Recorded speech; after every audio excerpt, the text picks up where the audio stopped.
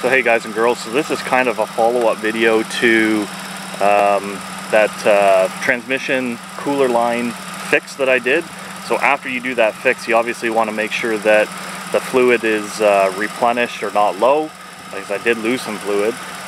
So you have to have the vehicle in neutral. So that's what I've got right now. It's running and it's in neutral. And my phone's probably going to die, or my camera. So basically that's what you do. Block it, put it in neutral, and set this down.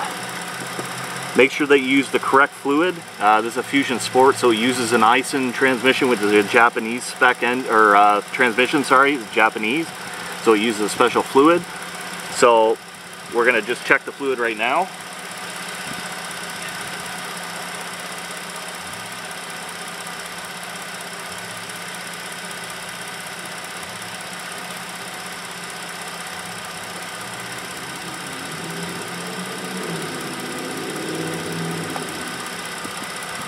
So, and actually, it's not bad.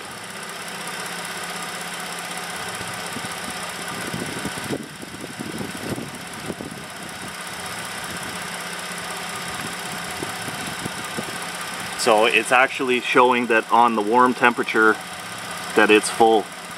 So we're good. Maybe had just a hair too much in it before. It takes a lot to obviously lose all that fluid. But if you're looking at replenishing the fluids, that was the only stuff that I could find at my local parts store that would actually work. You can see that it works for all of those transmission types, and I'm trying to find it quickly on there for you guys, but it actually is on there. I think it's an IV, TIV fluid, so it works with this engine and this transmission. So if you needed to add more, all you would do is put it into that little tube right there and fill it up. You guys like the video, thumbs up. If you didn't like it, thumbs down. Leave a description of why you didn't like it. Think about hitting that subscribe button right there. Until the next time, take her easy.